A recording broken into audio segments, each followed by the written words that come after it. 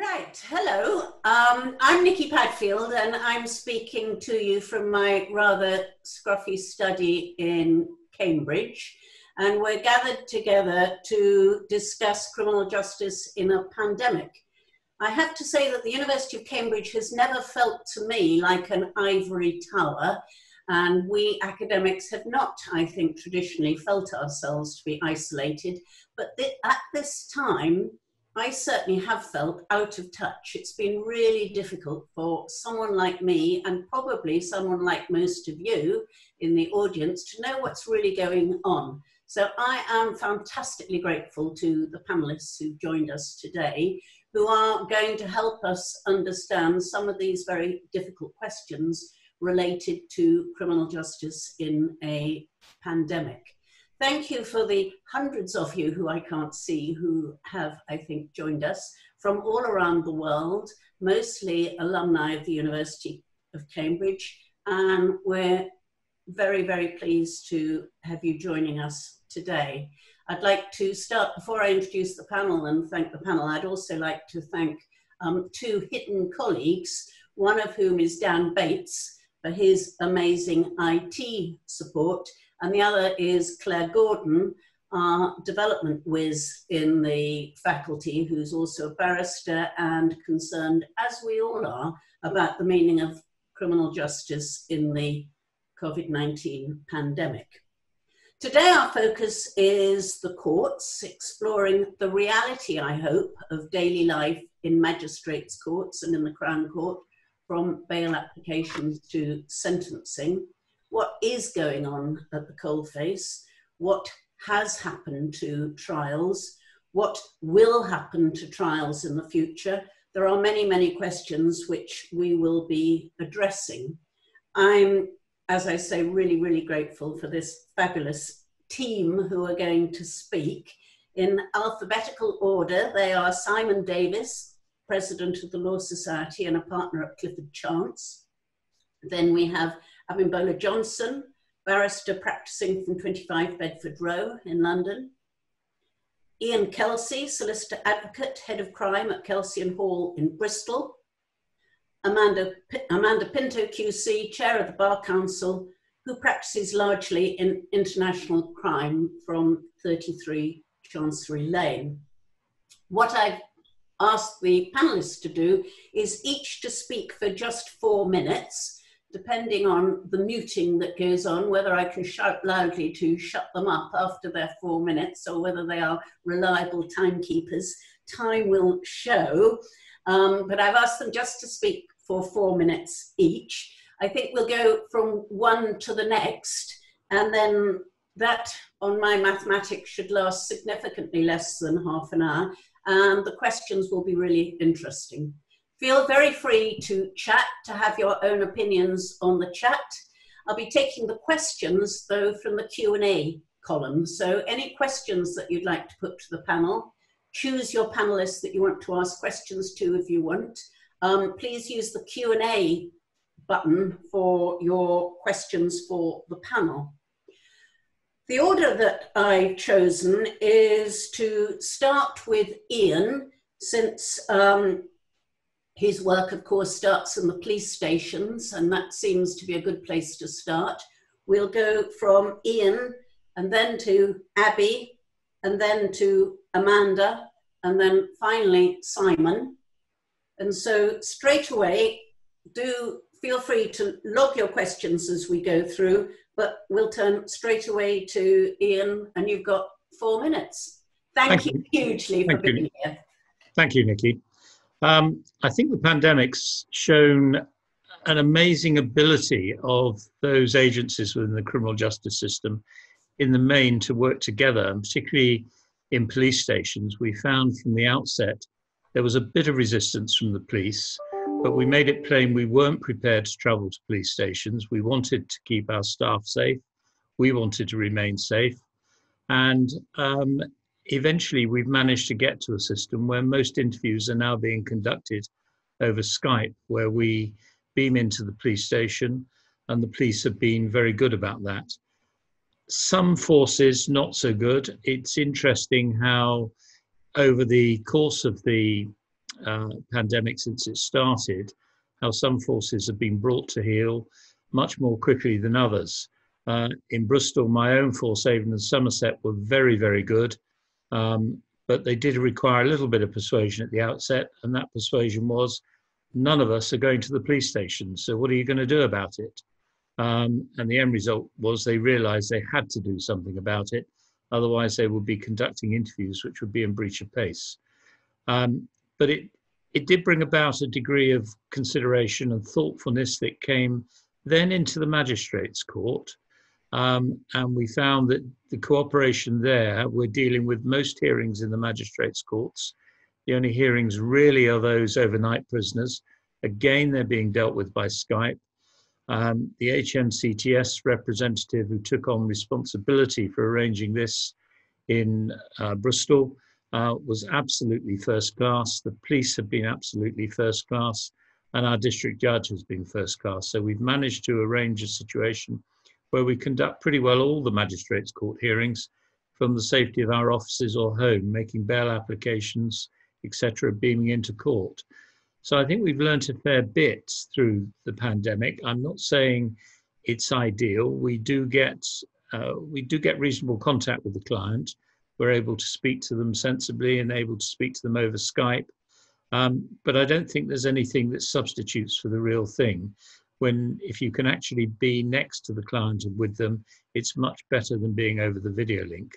But on the other hand, when you balance safety, as we've had to do over the course of the past couple of months, then I think we've achieved a situation that's as good as we could possibly hope to achieve. I don't know whether there's anything else you want me to talk about. I can talk about the Crown Court from our perspective as well. Bristol is one of the first courts that had jury trials. The first jury trial, a murder trial involving a youth, ended yesterday. I was sat in my office and it was clearly an acquittal because I heard the whoops of delight from outside and saw the young detainee who had been charged with murder walking free from court.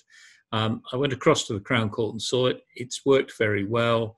We've ended up with using three courts for the trial, one court for the jury deliberations and congregation, the second court for the press and the public. The trial was then in that court was video linked in, slight problems with sound, but not too bad.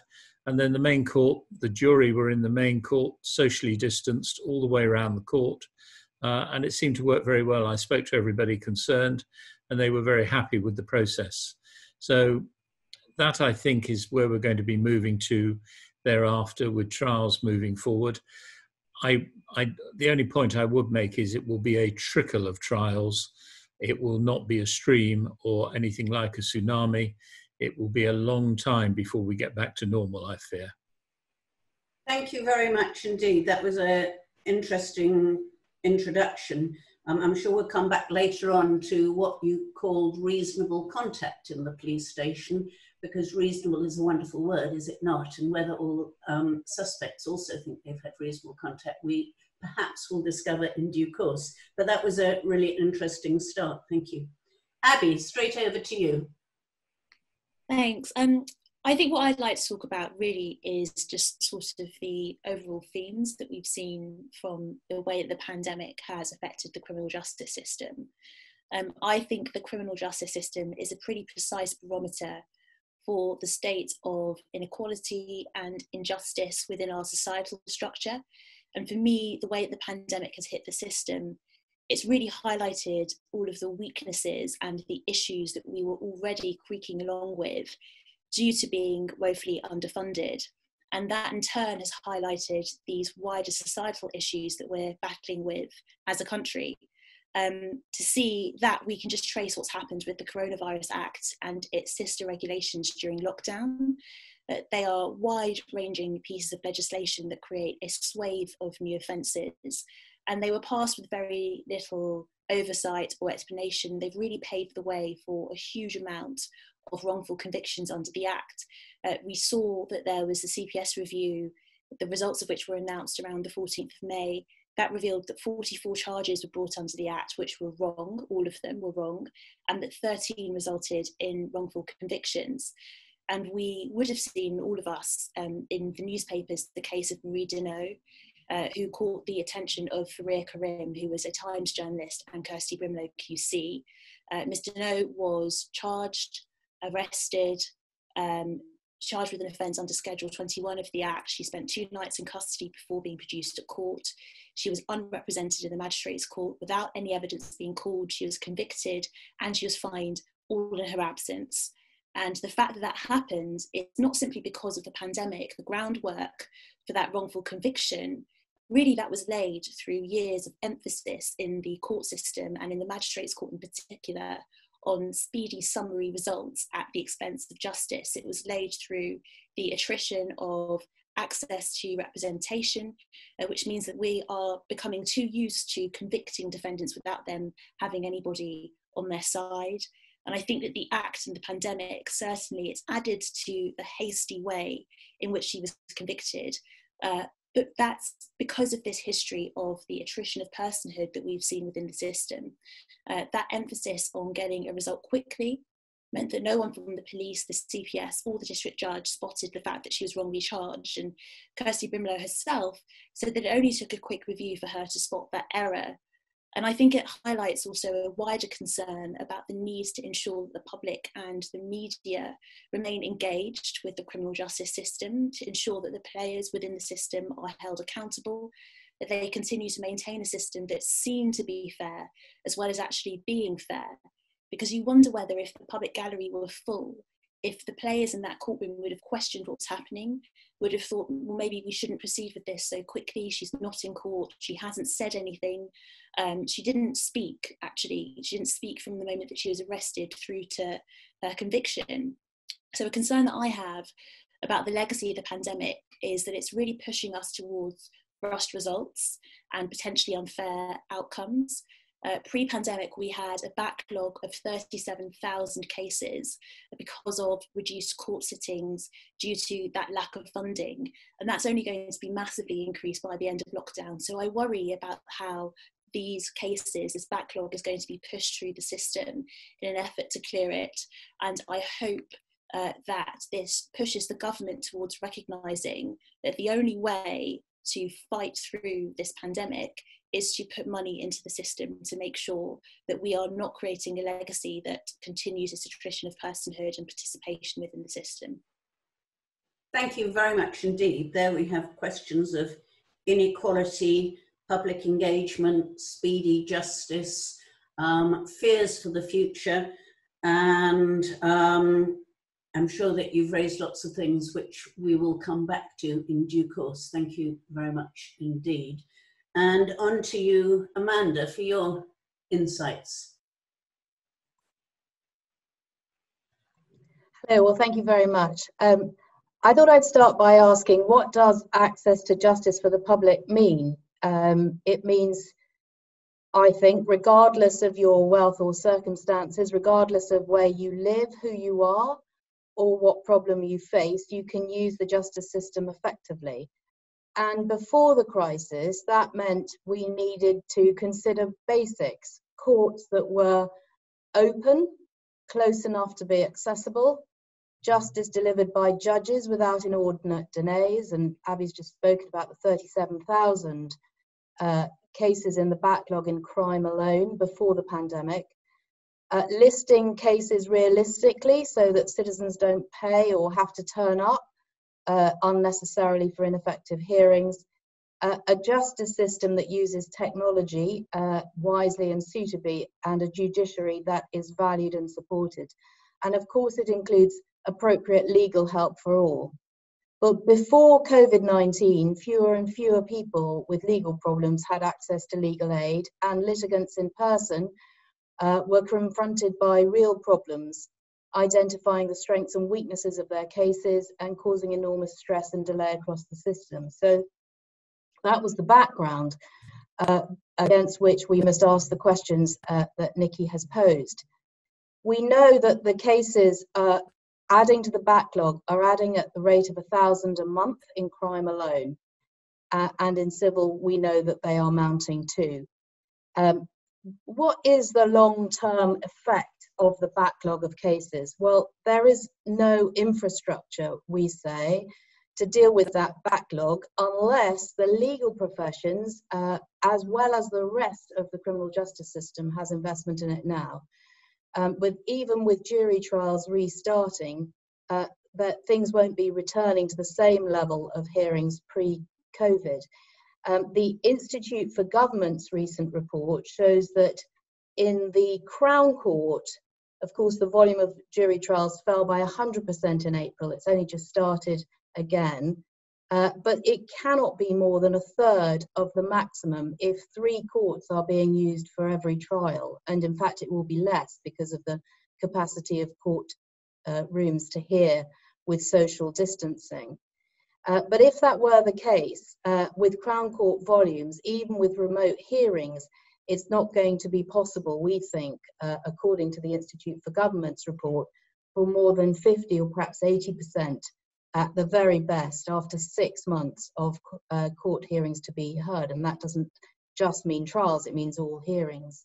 And so that means that defendants and victims will be forced to wait more than 6 months for a trial, longer, the highest average waiting list ever recorded. You might hear government officials say, well, we've had bigger backlogs before, but we've never had bigger backlogs with this really significant uncertainty going forward. Secondly, I think there is a real problem with legal aid. Just before the pandemic, the Criminal Legal Aid Review, which was started last year, in which the government acknowledged the significant underfunding of the criminal justice system, the consultation on the accelerated areas for barristers and solicitors was out and about to close. So that meant that we were about to, we thought, get more money for the professions and therefore more access to justice for individuals. That's on hold at the moment. We're hoping that that will be reinvigorated very quickly, because really we need to work towards long-term sustainability of the professions in order for the public to have access to justice. And can I just finish on a negative note before adding 3 positives? I'm afraid to say that those who have been most seriously hit by the pandemic at the bar, according to our surveys, are those doing publicly funded work, and even worse, figures for BAME and those who have come from unusual or non-traditional backgrounds. And if I can just add some statistics, the impact on the bar is that 69% of those doing publicly funded work cannot survive for 6 months. That's until October without financial assistance. But for BAME and those with social mobility, they are doubly hit. They're more likely to be doing publicly funded work. They're more likely to face greater financial pressures. And our statistics show that 84% of BAME barristers do not believe they'll be able to survive a year without financial aid. I think that that is a very serious issue for the future, not just of the bar, but of the senior judiciary, because of course the bar is a feeder for that. Can I just add a couple of positives? Technology has come on in leaps and bounds. What should have been rolled out in the courts in 2 years has been really rolled out to an extraordinary degree in 10 weeks. Obviously, adaptations need to be made. Obviously, it's not a panacea to all the problems, but I think it will have a significant positive impact if used wisely and properly on the delivery of justice across the board, including criminal justice. And secondly, to echo what Ian said at the very beginning, the question that was raised really in a silent way at the beginning, but which has been answered hugely positively, is the ability and the willingness of agencies right across the criminal justice system to work together collaboratively. And I think without any one of those parts, it would not have worked. And that is why there needs to be investment right across the board, from the very beginning in policing to the very end in prison and probation. and every single step along the way, in order that everybody involved in the criminal justice system, in whichever position, whether as a defendant, a witness, or a victim, they all have access to justice through this system being supported from start to finish. Thank you very much indeed. So huge concerns about access to justice, legal aid, delays, but some positives in relation to the use of technology and collaboration. Simon. Thank you very much, Nicky. I'm perhaps in the fortunate position is that I'm not a criminal practitioner, but I'm also in the fortunate position that I therefore do a great deal of listening to everybody who is involved in the criminal justice system. Coming last, it's always going to be difficult to avoid going over some of the old ground, most particularly in circumstances where my predecessor was Amanda Pinto, because she and I speak almost every single moment of the day. Likewise, Ian Kelsey, in relation to his position as the co-head of the Law Society Criminal Law Committee. And the piece, therefore, I'm going to overlap on very slightly is this question about access to justice. And what is this all actually about? Because sometimes that gets lost in a welter of statistics and data. So let me make that point good when I was asked to be interviewed by ITV Granada, pre-recorded last week. And I was expecting, and I'd been told that I was going to be asked about what courts are open, what kind of business is being done, what's the impact, and so on and so on. Absolutely not. When I appeared, the questions were all about how important it is that justice is not only done, seen to be done, but felt like it's being done. And it was made absolutely clear to me, this is, by the way, in a family law context, but the points remain just as good in the criminal law, that there people were not considering that they felt like they were having justice when they were on the end of a telephone, dropping in, dropping out, not being able to see people, not understanding what was being said, then even on video, bad lines, again, unable to read the language, not being there, not feeling at the end of it, that in any sense that they felt that justice had been done.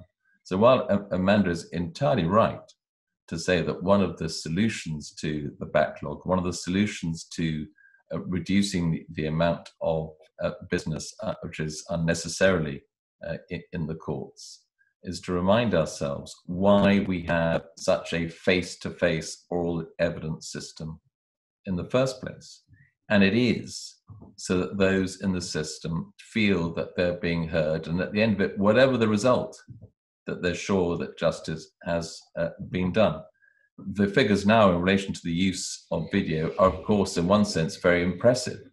You see that in March, some 550 hearings a day being dealt with by video or audio, shot up into April, 3,000. But we need to make sure, as we emerge from this, that we allow data, so we make sure that data, and we make sure that technology remain our servants and not, in any sense, our masters. And we therefore need to be very careful as we emerge from this, that we do not say, this has been wonderful. This has been a cure to the reason why we had a backlog in the first place. Otherwise, not only will people feel that justice has not been done, but just picking up the point made by Abby. Abby's point, which is a very real one, is that if justice is rushed, then you may find that defendants are going to prison who should not be. But by the same token, the Times a little while ago reported, I have no idea whether it's true or not, that there was a concern out there that defendants who actually should be going to trial and should be going to jail would be coming forward and seeking to obtain deals from courts, which meant that they would be released in circumstances they would not have been beforehand and should not have been beforehand, simply so that we can reduce backlogs. So yes, let's reduce backlog, let's use technology, but let's not lose sight of what the system's all supposed to be about. Thank you very much indeed. Very interesting to hear somebody talking about justice must be felt to be done. usually we hear about justice being seen to be done, but I think the felt to be done was, to me, very interesting. In my academic world, there's a great deal written about legitimacy of the system, compliance, and so why people obey the law. And this feeling is, I think, very, very important. Thank you. You have thrown open some fantastic questions. We're collecting some lovely questions for answers. Anyone's welcome to answer any of them. Please, panel, don't all feel you have to answer all of them, otherwise the time will go very quickly. But I have to start with Geoffrey Lawrence's wonderful question. Thank you, Geoffrey. How do you define criminal justice? What is the purpose of criminal justice? Perhaps I can turn the question round very slightly and say, well, we all know that justice is about fairness, and it's very difficult to have fairness in what feels like an unfair society. Criminal definitions, we could get very bogged down. And of course, there are lots of contradictory purposes of criminal justice. My way of perhaps focusing that question a little bit is, have you felt the tensions underlying the purposes of criminal justice particularly strongly in the last few weeks? Who would like to have a go at Geoffrey's question or my version of it? Shall I come in there, Nicky? Yeah, lovely. I actually haven't felt any tension. I felt, firstly, I think the first thing we need to say is criminal justice. Well, what does it achieve? It's about ensuring the rule of law. It's about ensuring that people conduct themselves in a way that society would expect them to conduct themselves. And it's about ensuring that we don't move to a system of anarchy. So I think all of those, I would say, are the reasons for it. Have I felt tensions? No, I haven't really felt any tensions. I felt in the main that everybody has been understanding of the position all the players in the criminal justice system have been in. And I think actually we've come out of this in some ways with a better understanding. It's not perfect. No one would say it is perfect. But on the other hand, it's as good, I think, as we've been able to make it in the circumstances. Anyone else want to come in quickly, one of you? Yes, please. Oh. You go ahead, Abby. Thank you. Yeah, I would say that I definitely have felt tensions. I know that obviously as a barrister, perhaps, at the stage that we become involved in things is often when things are going wrong and when people really need us to intervene. But certainly I've been quite shocked actually at the experiences that I have had and that I've seen my clients having during this period. To give one example of a particular case that has really stuck with me was right at the beginning of lockdown, where I had a client who was 12, who was charged with a very serious offence, belonged to a household where he had members of his household who were shielding, i.e. that could not leave the house because of a particular vulnerability. And I had an officer in the case trying to make my 12-year-old client get into a taxi to attend a police station to be interviewed under caution. And that officer's solution to the fact that that would mean removing him from his family household was that he should therefore find alternative accommodation to shield or to be away from his family while they were shielding for the remainder of that 12-week period.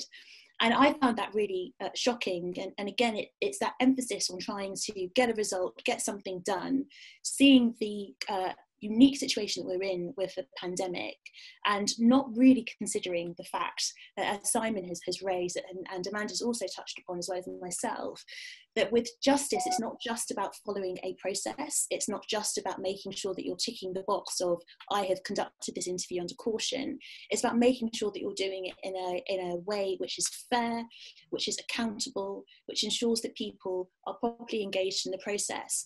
And I think there really has been, particularly at the beginning of this, I think it's getting a bit better, but we're still nowhere near where we ought to be. There really has been this attrition of making sure that everybody is fully involved and fully respected in the systems that we're dealing with.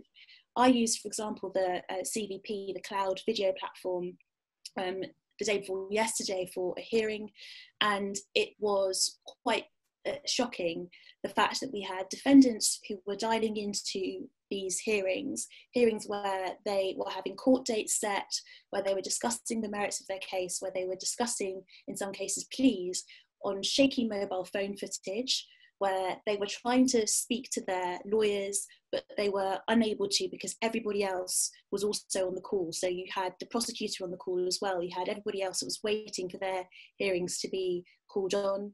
My own client couldn't be reached at Feltham because of the lack of technology, so we had to do a hearing in his absence. So you see this removal of the involvement of key players in the system, the removal of participation by defendants and witnesses and so on in hearings and in features which are very important to them. So I think there definitely is a loss of equality and a loss of access that we are experiencing during this pandemic. I know that, Amanda, you wanted to come in too. I wonder whether I could add to that the question which we have from, let me quickly see. Samuel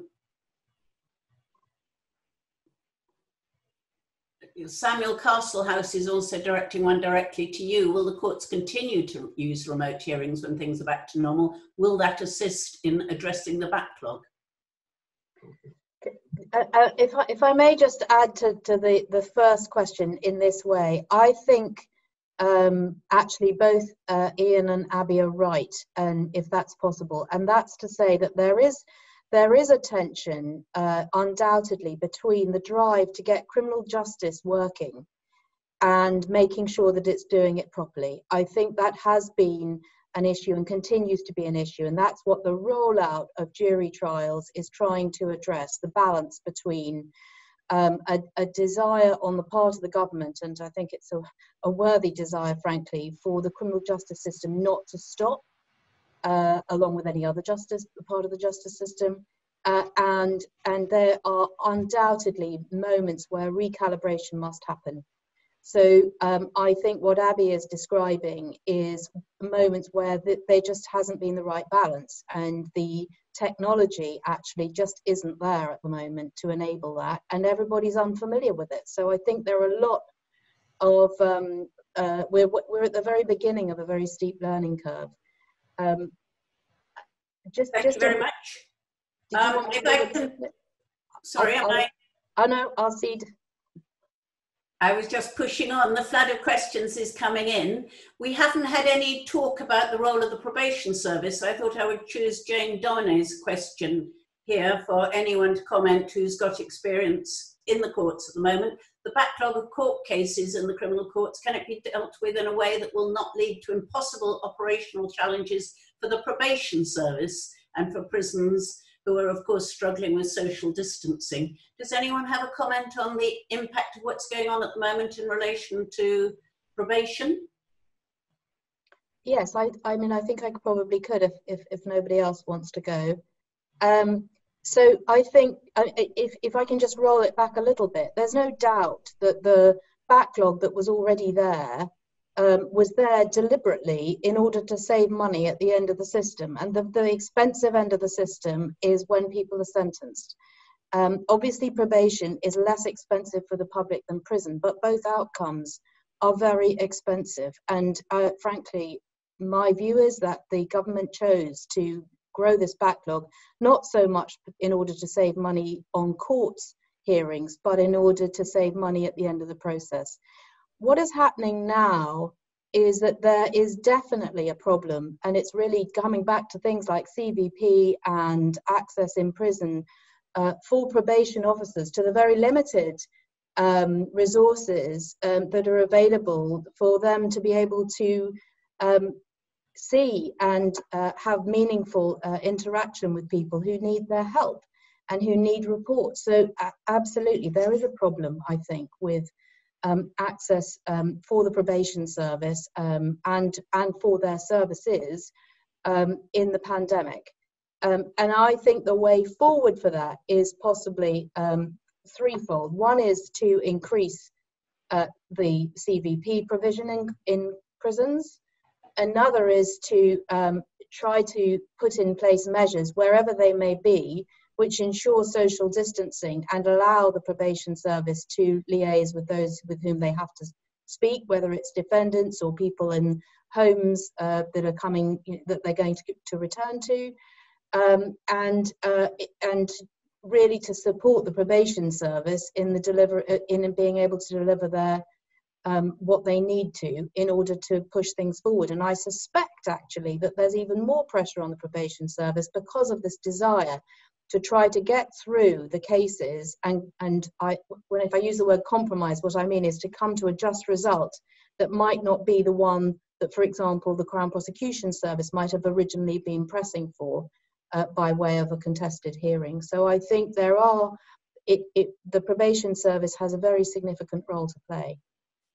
Thank you very much. Let's give a very specific question to Ian. What's happened to charging time limits? Ian's muted. Could we unmute him? Can you unmute yourself, Ian? Yes. Thank you. Yeah. Charging time limits. Charging time limits. I think this has been a real pressure for the police in relation, let me explain, in relation to summary-only matters have to be charged within 6 months. And I think the pandemic has caused the police to have to deal with what will be seen as less serious matters much more quickly, rather than worry about the case going over the 6-month limit. In all other cases, those that are either way offences or indictable only offences, we have seen the use of a release under investigation continues. We've seen bailing continuing, and no real control over much of that.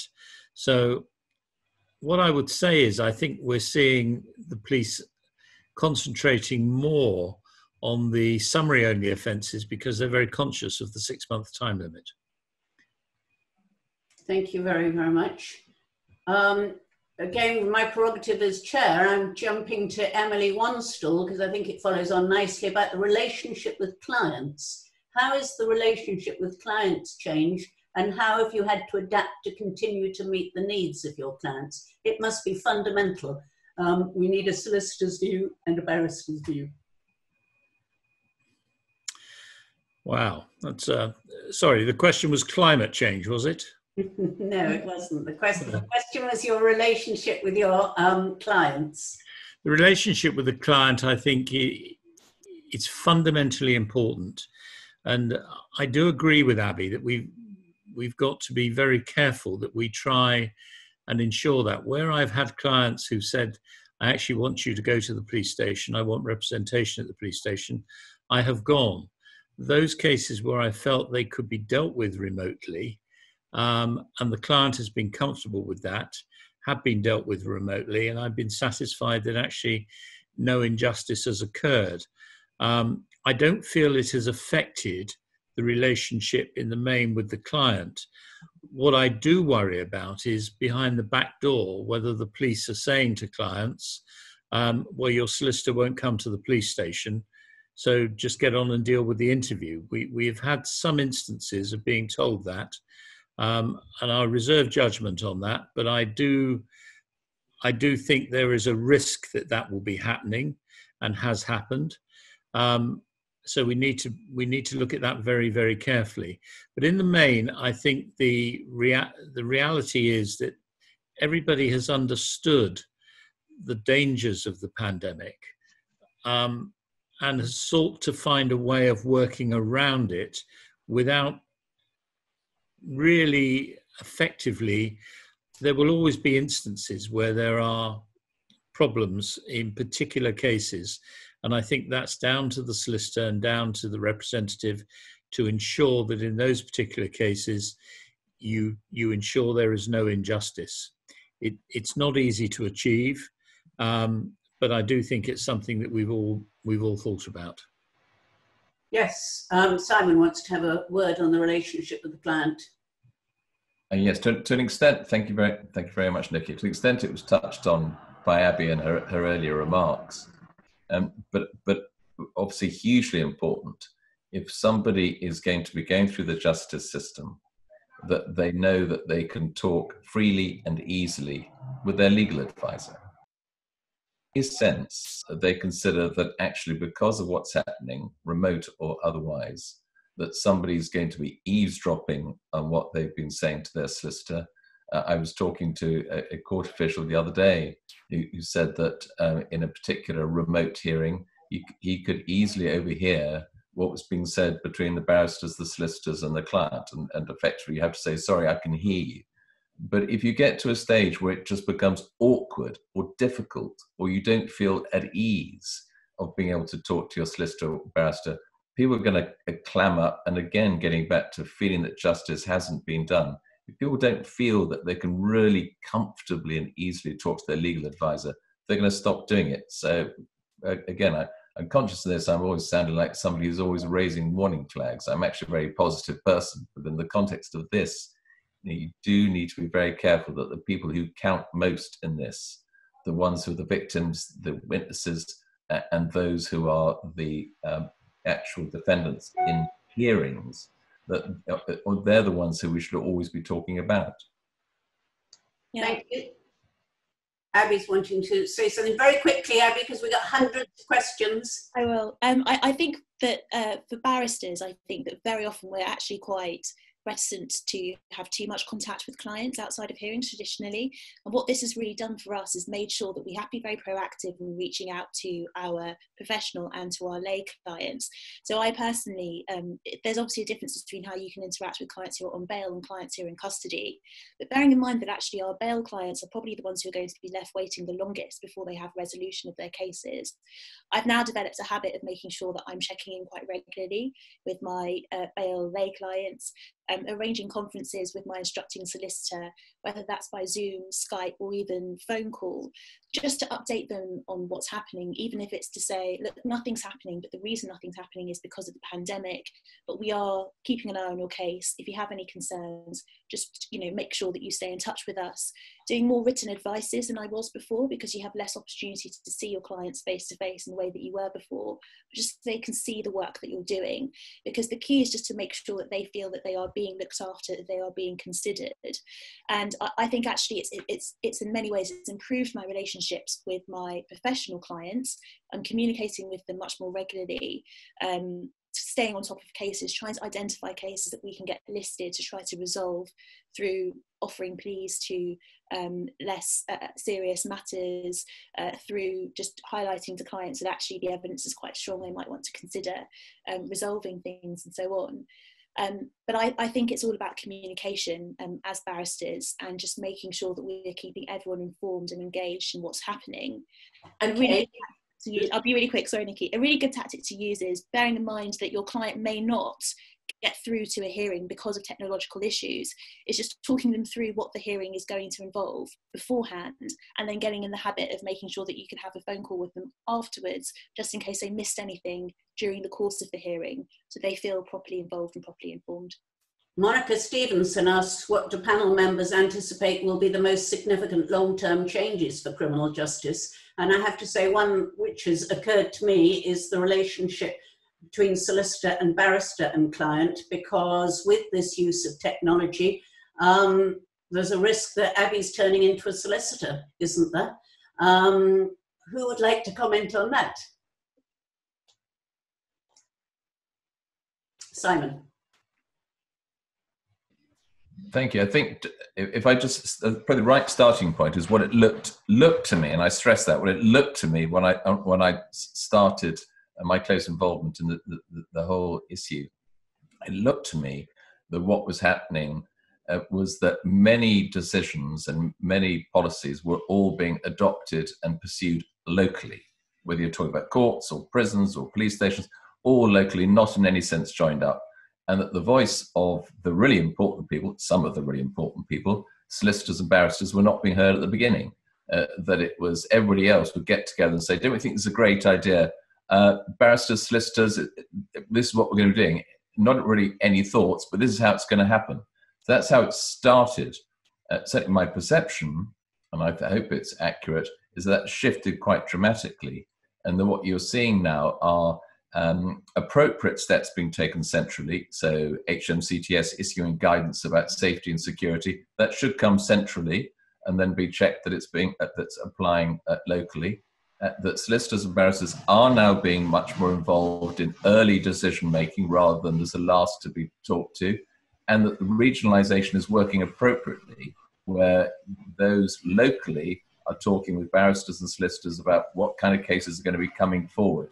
So I would say that as a long-term benefit, if what we have is the right things being done centrally and the right things being done locally, and barristers, solicitors, voices, together with, of course, victims, witnesses, and defendants, that through them are being heard right at the beginning and involved in policy making, that will be a massive step forward based on my own understanding of what the situation looked like at the beginning. Anyone else with a long-term implication? Let's turn to Lorraine Gelsthorpe's two questions. One is very closely related, the question for Ian, in relation to how can we avoid getting back to normal, where normal means less than ideal after Ian's silver lining in the police station. And the other question, which relates to what somebody else has also asked about the involvement of the public in courts, lay scrutiny as a courtroom practices to ensure proper attention to matters, she asks. Would it be useful to have some kind of equivalent of lay visitors to police stations in the courts, since it's more difficult for the public to be in public galleries? So I'm happy to answer the public one, because I think actually looking at the question, she directed it to me. I think that actually the court system has built into it intrinsically, if we take the pandemic situation away, the idea that the public are supposed to be involved in the process, or we're supposed to have as open a system as possible. And I think that what's happened with the pandemic is obviously people are quite concerned about physically attending anywhere because of social distancing. What we have seen, as Amanda drew out, the best examples really of the thoughtful and best considered ways of dealing with the pandemic have been through jury trials. The real emphasis has been on the Crown Court rather than the Magistrates Court, for example.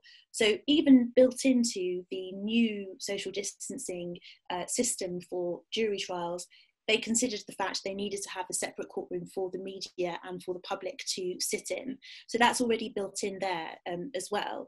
What I would like to see is that sort of thought process with the Magistrates Court, because a lot of these cases that are being directly affected by the pandemic and are being pushed through, as Ian has pointed out, for example, because of the 6-month custody of the 6 months charge limit, is the summary only matters. And so actually what we really need to do is to encourage people to attend or to be involved in magistrates court proceedings, which traditionally they're not really. But there are ways around that. If we get more comfortable with technology, if we increase the use of video hearings, or at least video participation, we could see members of the public participating in hearings via videos. They could still remain at home, but they can log into those hearings in those ways. That might be something to think about. But certainly as our social distancing measures improve, then hopefully we will see members of the public attending. I think it's dangerous to try to handpick who from the public you want to attend court. I think the default position should just be, if you're the member of the public and you want to attend a hearing, you should be able to, whilst maintaining the social distancing measures. How feasible that will be, we'll have to see. Can I just add that I know that the Chief Magistrate, because I agree with Abby about Crown Courts, I don't think there could have been more attention paid to the fact of the need for the press and the public to be able to access these courts. And of course the trials that are going on are of great interest to the public at the moment. But if one talks about the Magistrates Court, they have been absolutely clear that the courts are open to the public.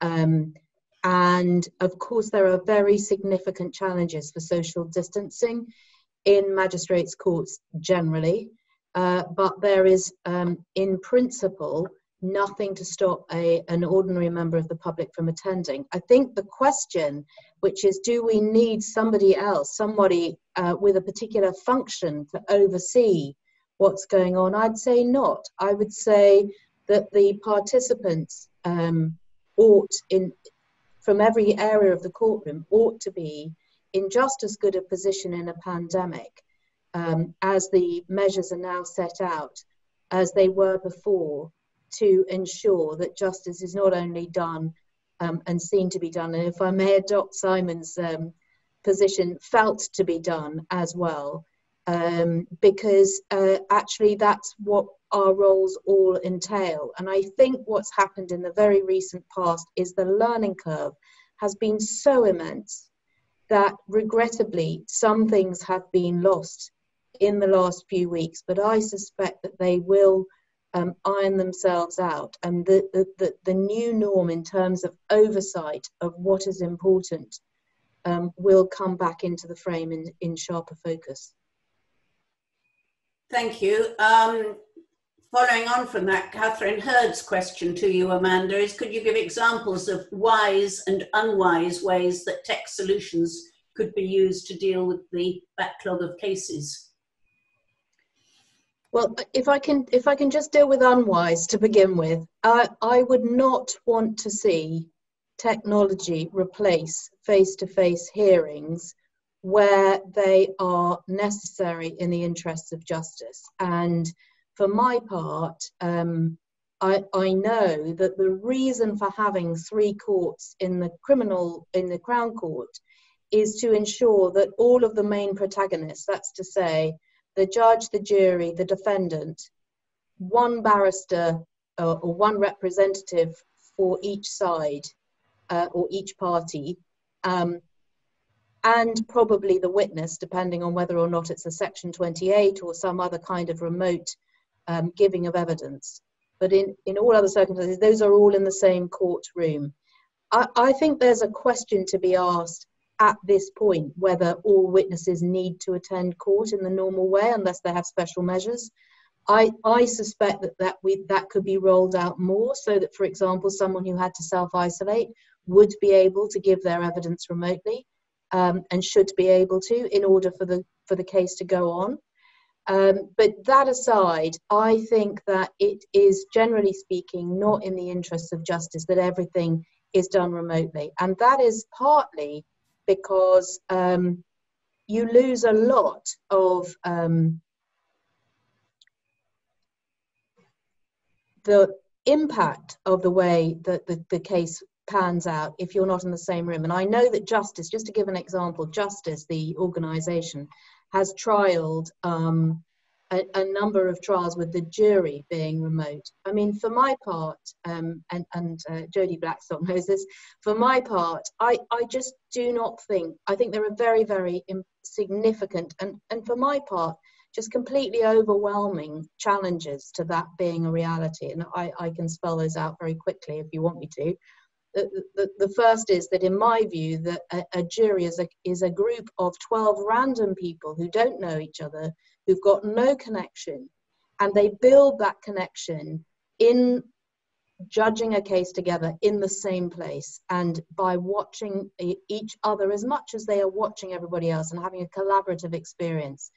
And however much we on this call are in the same cyberspace, we are not having the same relationship that we would have if we were in the same room. And of course, certainly, and I think I know everyone on this call, but even if I didn't, I might be able to build a rapport for the purposes of this, but not to judge in a criminal trial, a serious criminal trial. Second reason is to do with being able to ensure that the jury is acting properly. And I say that with no disrespect to the jury, but you simply don't know whether somebody else is in the room. You don't know whether they're on their iPad. You don't know whether there's a call coming in or somebody else is also watching it.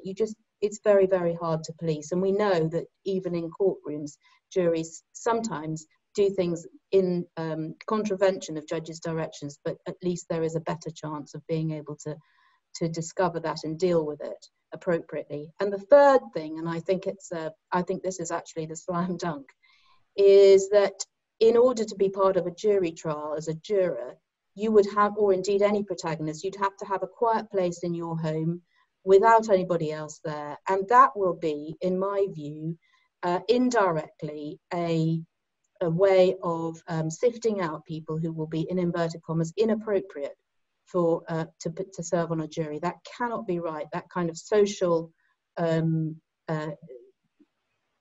division, if you like, between people who've got enough space in their home to serve as a juror and not have to look after their children at the same time because they're not at school, etc., rather than being able to be part of a jury. So sorry that I rather went on, but I do feel very strongly about that.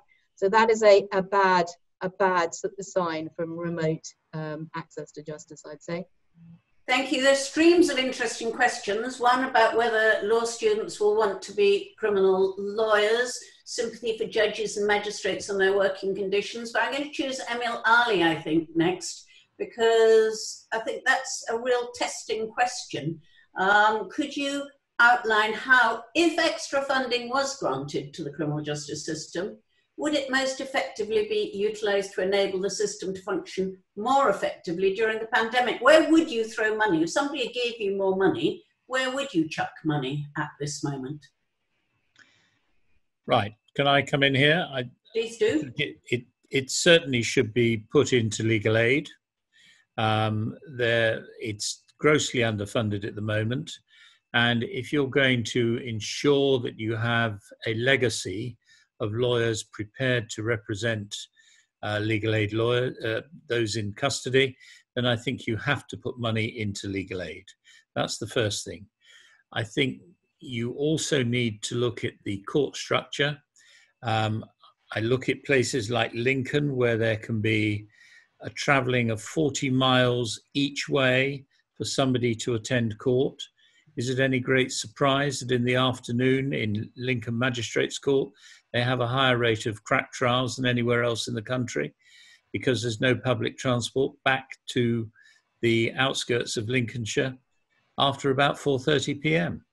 So those sorts of things have an effect upon the trial process. But I do think that we need to be looking at resources in relation to where the courts are located.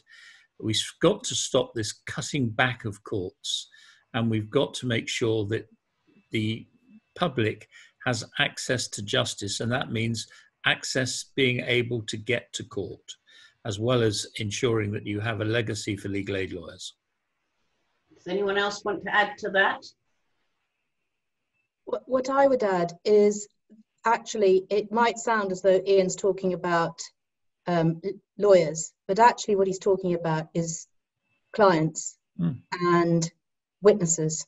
Because actually, if you don't have people who are willing to represent people because the money is just impossible to live on, what you do is you end up with litigants in person, and you end up with people who are involved in a more and more difficult criminal justice system. It's incredibly complicated to represent yourself properly nowadays because the law is so complex.